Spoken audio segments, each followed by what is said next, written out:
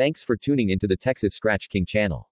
In this video, legendary dog facier Jack Kelly gives an interview which he titled, "That Ain't No Pit Bull." Mr. Kelly begins. I lived in New York City when I got my first pit bull in 1957. Except for one or two others, I was the only person living in the city to own a pit bull. You could walk your pit bull all over the city and no one ever even noticed what kind of dog you had at the end of your leash. Oh. So me dog lovers would stop and ask what kind of dog it was. Most folks realized, with the dog's muscular good looks, that it was something more than a mixed bred mutt. A common inquiry might be, is that a boxer with a long tail? I'd usually answer, yeah, it is. Some of the more persistent types would insist on a more exotic answer. So, I usually would make up an exotic new breed to satisfy their curiosity. This here is an English Badger Terrier. Or perhaps, he's a German Lion hunting terrier. One fellow even told me he used to own one of those German lion hunting dogs. Of course, most of the times I simply told whoever asked that it was a pit bull. But the usual rejoinder to that was, that's not a pit bull. A pit bull is one of those white dogs with pink eyes and a long nose.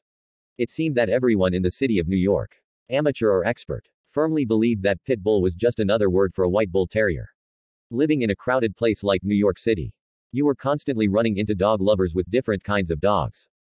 Unfortunately, everyone who owned a dog bigger than a fox terrier was convinced he had the toughest dog in the world. I was challenged by everything from a Kerry Blue Terrier to a Rottweiler. From Airedales to Dobermans. One fellow challenged me with something called a Great Pyrenees. A big, hairy, white dog. Must have weighed about 125 pounds. He said his dog could kill any pit bull that ever lived and that he had $500 to prove it. When I accepted his challenge, he said, "Are you crazy? This is a mountain Pyrenees." I told him I didn't really care if his dog lived on a mountain or in a valley. The fellow left with his dog and I never heard from him again. One day, I was even challenged by a tough tomcat. In New York there are what some natives refer to as a candy store. Some neighborhoods might call these little stores an ice cream store, or a stationery store. They were little stores that sold the daily newspapers, ACO products, school supplies, and they all had a small soda fountain where you could buy a 2 plain, an egg cream, or a cherry Coke. It was also usually a hangout for the neighborhood's would-be toughs. The candy store in my neighborhood also had a mean big old tomcat. This old cat would crouch in the doorway of the store and attack any unsuspecting dog that happened to pass by. It didn't make no difference if the dog was with his owner on a leash or just passing by all by himself. A couple of swipes with those claws would send the poor dog yelping down the street or hitting the other end of the leash. All to the enjoyment of the would-be toughs. Well, I just had to try this out. Snapped a leash on my dog and started walking toward the store. The neighborhood toughs saw me coming. They could hardly contain themselves. They were gently nudging themselves in the ribs and could barely conceal their giggling and louder guffaws. I came abreast of the doorway and here comes old Mr. Cat. He reared back to take a swipe at the dog, but the dog got there first with a head hold. Matter of fact, he got the whole head. Shook it a few times and dropped the cat on the sidewalk. Neither me or the dog ever broke stride. I walked down to the end of the street, turned around and walked back past the store. The boys had dragged the body back from the middle of the sidewalk, and as I walked by I said, "How's your cat? Looks like he used up all 9 lives this time." One of them yelled after me, "Hey, what kind of dog is that?" "Pit bull," I answered. "Nah," he replied. "That's not a pit bull. A pit bull is one of them white dogs with pink eyes and a long nose." Another time I was working a dog for a match. There was a park not far from where I lived and the city decided to build several little league baseball fields out of it and enclose the whole thing with a chain link fence. It made a great place to work a dog.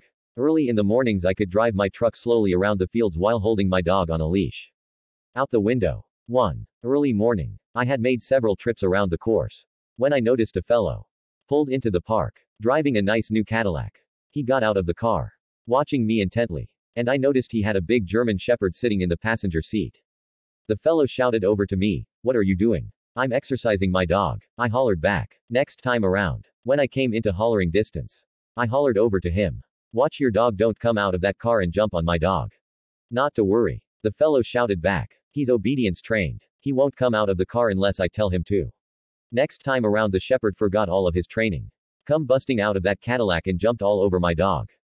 The fellow strolled leisurely over to where the action was going on and he had a car blanket with him and he threw it over the fighting dogs. "Better get your mutt out of there. Champ just might kill him." Just then a terrible howling came from under the blanket and the fellow says, "Champ's really pouring it on now." "Hell," I said. "That ain't my dog hollering. That's Champ." The fellow pulled back the blanket and Champ had his nose pointed to the sky, apparently asking whatever god he prayed to get this damn thing off his back leg. The pit bull was at the end of his leash, which was still secured to my truck. So the fellow, acting with much more alacrity now, was able to grab his dog's collar and pull him out of the pit bull's mouth. He took a little meat with him. He didn't have to tell that obedience-trained shepherd to get back in the car. He was already on his way. What kind of dog is that? The fellow asked. This time I decided my dog was a Southern hog hunting terrier. And continued on my way for another turn around the baseball fields. Next time I came around to where he was still standing, he yelled over. I'll give you $50 for your dog. Next time around he upped his offer to $100. I figured if I made enough trips around this field he might get up to a pretty respectable price. The fellow stayed there and watched until my dog had enough work. I took the leash off him and put him in the box in the back of my pickup truck. Wait, the fellow said as I was leaving. What kind of a dog did you say that was? A Southern hog hunting dog, I replied. Oh, I thought it might be a pit bull. But everybody knows a pit bull is one of them white dogs with pink eyes and a long nose. I was in the water main and sewer business when I lived in New York and had quite a few men working for me. One of them was a fellow named Danny Green. He used to help me work dogs and one day asked me if he could have a pup for a house pet.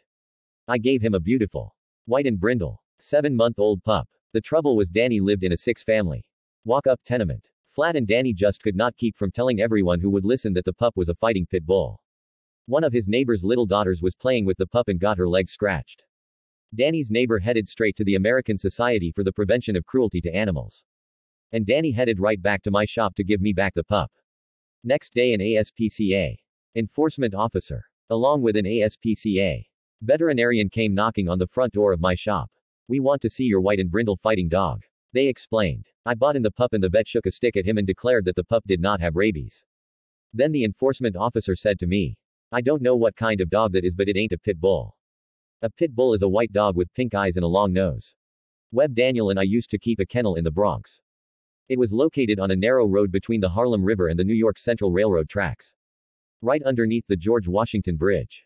Everyone who matched dogs in those days matched one at this place. The Uptown Boys and STP both matched their first dog at this place. Ozzie Stevens, Big Brad, Dusty Long and all the fellows from Pennsylvania. Andre Giroux and the Canadians. All the boys from Long Island, New England and New Jersey all, at one time or another, matched a dog at our kennel. Webb and I kept about a dozen dogs there. One of them was a pure Corvino dog that we called Scrimpy. Joe Orday had bought a dog from a fellow in Chicago. He called the little brindle dog Bear. Some time later, after Joe Corvino had died, he bought a bitch from Mrs. Corvino called Blonde Corvino. Joe Orday bred them to each other and had a nice litter of 4 or 5 pups. One of them went to a fellow named Charles Tenerovich. He called his bitch Candy and when Candy was old enough he bred her back to her sire. Bear. Scrimpy was in that litter and Webb bought him from Charlie. He grew up to be a beautiful, well-made little brindle dog and when he was 18 months old he weighed all of 22 pounds. Soaking wet. Scrimpy wanted to grab everything we walked by him but we never even rolled him.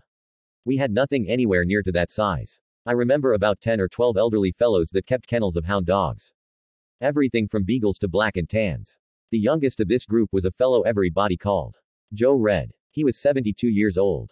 The oldest was a fellow of 93 who also lived in a shack on the strip. And acted as an unofficial caretaker and night watchman for all of the kennels.